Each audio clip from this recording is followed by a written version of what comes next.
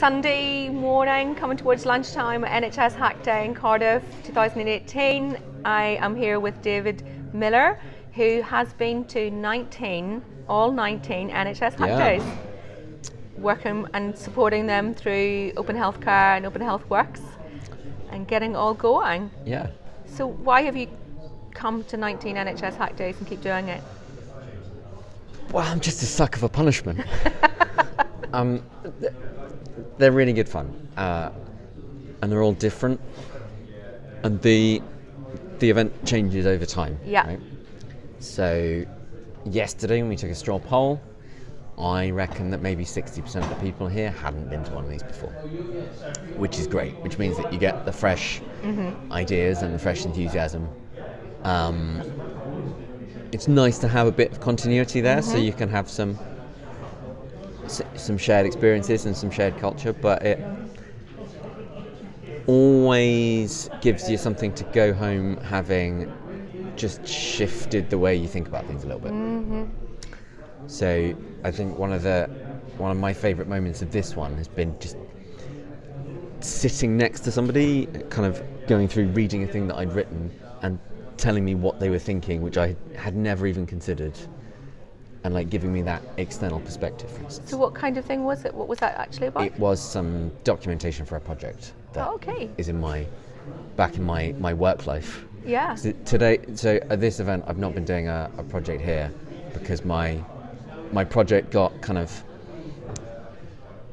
the thing that I pitched was asking for some help and support with trying to find good ways to do documentation around a particular kind of technology thing in health, and it was so successful that somebody came up and said, we can help you with that, and can I just send you the things within kind of 10 minutes, and so I didn't really have to do the thing, so I've been able to float around and talk to people and join in for bits. Brilliant. So yeah, I was doing it was a thing for work, and it was just having somebody kind of read over the so you get this, giving a perspective that I wouldn't get normally because it's someone coming from a fresh context. Brilliant. So you were saying all the events are different and they always change. This is the 5th one we've done in Cardiff, but each year it's always a little bit different. Same and different. In general, what do you think? Is there any kind of like trends and what's going on and how it's changing? I mean,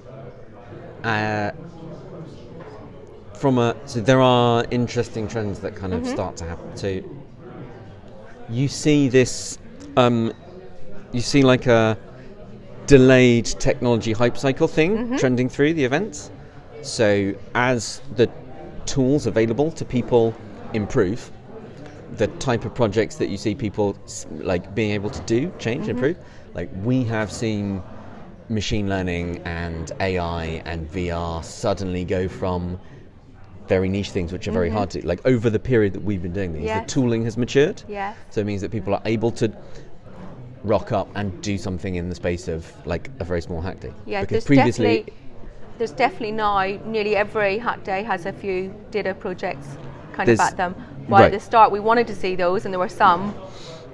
So at the start there were data projects, but it was so like the classic hack day data project is I got some data from somewhere, it was a spreadsheet, and then I drew a map and put a pin in it, which is great, which is fun. And that was like, for a long time, that was the thing that was easy to do and you would definitely get it done in the weekend. But we start to see machine learning algorithms come and mature to a point where the knowledge has seeped out, people are keen to do it. So that's kind of, that's fun, and it's interesting to see where those experiments go with people. And you very often see people coming and going, I have been looking for an excuse to learn that thing, or to play with it for the first time. And it turns out there's lots of spaces in health where we have these, interesting problems to go and play with. There is lots of data in health. Turns out that A&Es are problematic, and like there are issues there, and lots of stuff happens, and it's interesting places, and like you can have the joined up sense of feeling that what you're doing is about something. Yes. Right? So I've got some data and I'm doing it is for a certain class of person more interesting to try and think about ways to help A&E because of the immediate, like helping a person in need, than can I use these techniques to improve the way Netflix recommends me films? Yes. Which is fine, which is a laugh. Yeah. It's difficult, it takes forever, but it helps in a different kind of way. Yeah, and and it that's motivates you people get differently. people. Yeah, we've had some people that have came to Hack Days multiple times who do not do anything working in health at all, but they just come along because they want to get doing something different and trying something out. People try out different roles. Somebody was telling me that they came along last year and then talked to some people and actually changed their job, became a developer because it happens. We get this story happens quite a lot. So I have said on occasion, I think that might be the thing that is the kind of the lasting legacy at times, because when you go around to events which are like closer to this, around the edges, elsewhere in the health IT ecosystem, it turns out there are very often people who are there because their first entry point into that was something like this. And almost like very frequently I will meet people who will like tell a story a bit like that. Yes. Which is great, because there is no shortage of work to be done in that space. No, we need to get all the people that we can coming to help us. Absolutely. And you get the thing of one of the things that's interesting about this event that is not necessarily true of many of all Hack Days, is that there has always been an actual diversity of backgrounds and occupations in every team. So rather than being people come as a tribe and hi, we are 6 data people or 6 program and we're doing a thing together and we talk to people who understand exactly where we're coming from, you almost always see projects which include people having to figure out and do a translation thing. Yes. And to figure out where we are from the first time.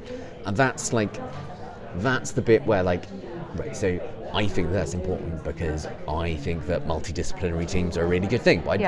You can say that, but it's only at things like this where people are forced to come together that you see it happening and you see those conversations changing people's opinions and perspectives, and that's actually quite hard. And it's partly that, so the health thing changes that, because it turns out that your experience as a GP is so utterly alien to me, having only sat on the other side as a patient.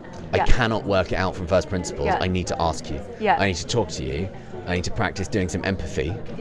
That's how I understand what it is that you're talking about in the first place. And that's like a really nice thing. That's where a lot of the sense of community and the sense of learning comes from. The things that surprise people. Yes, absolutely. I think. So we don't get any sense that we need to, that our work, there's no value out of this anymore. We've got it all done. Not at all. I think it feels like it's maturing and changing, and we'll keep at it.